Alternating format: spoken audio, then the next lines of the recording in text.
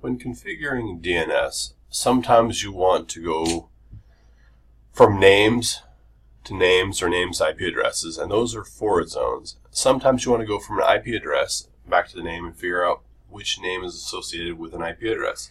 And those are reverse zones. So let's look at creating reverse zones. So I got my machine here. It already has a forward zone configured for my example.com domain. And now I want to create a reverse lookup zone. So I go to the etc directory and edit the named.conf file. So I need to tell it which zone I'm creating. Now at the bottom I have the example.com zone, and now I'm going to add in the reverse lookup zone. So when you create zones, you have to tell it the name of the zone, and you have to remember that the largest unit is always on the right hand side. So with example.com, the com is bigger than example. With reverse zones, it's also going to be the largest on the right hand side. So I'm going to create one for the 10.230.150 subnet. So I have to write it with the largest piece on the right hand side. So 10.230.150.0/24 would be listed as 150.230.10.in adder ARPA. So it's kind of backwards from what you'd normally expect to see.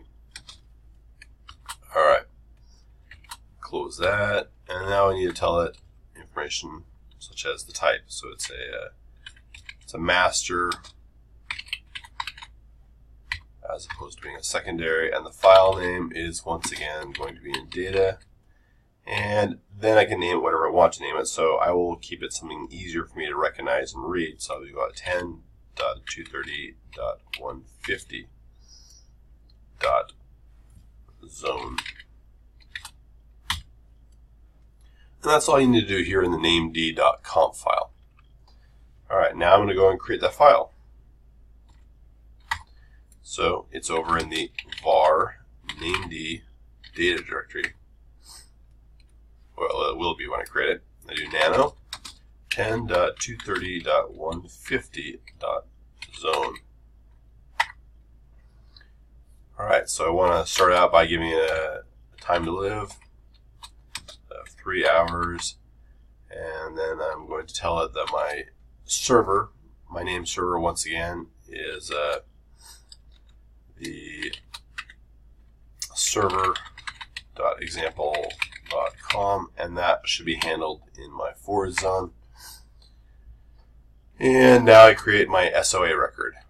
So in SOA, and I'm going to basically just do my example.com, put my email address as admin at with a dot and 7 at example.com,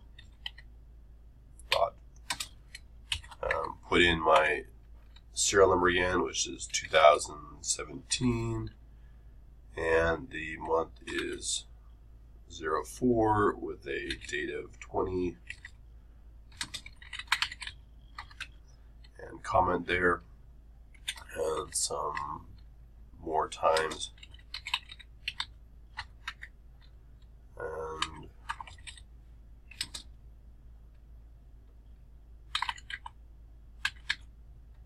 let's retry.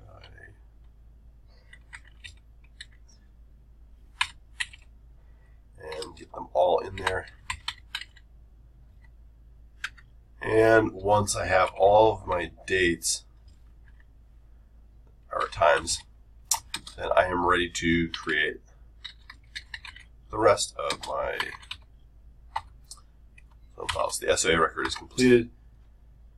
Now I'm going to change my origin. I use the origin command, and I'm going to tell it I'm going to be doing the 150.230.10.in adder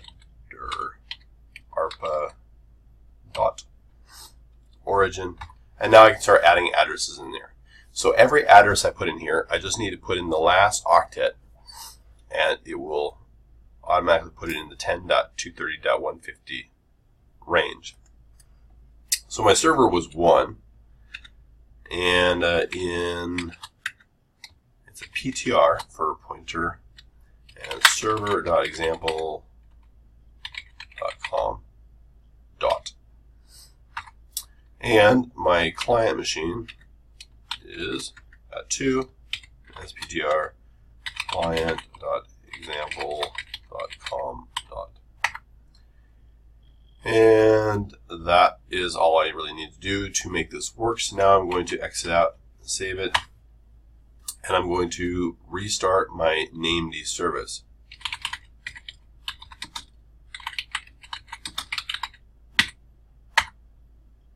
And it works. Now I can use the dig command to check to make sure these things work. So I create a 10.230.150. Now I want to do some lookups. So I do a dig -x 10.230.150.1, and it says that the .1 address right here points to server.example.com. The X means that it's going to automatically translate it into the correct format for me. And I can see the client machine is also right there. If I wanted to look it up, I can also look it up by the actual address.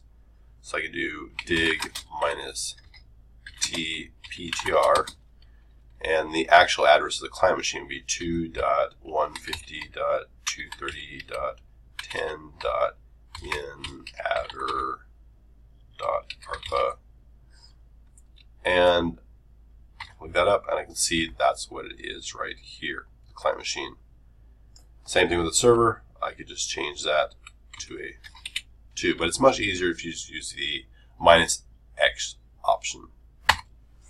And then we can see that it works. And I'm using my own server, so we can see that the DNS is working. And that's how you create a reverse DNS zone.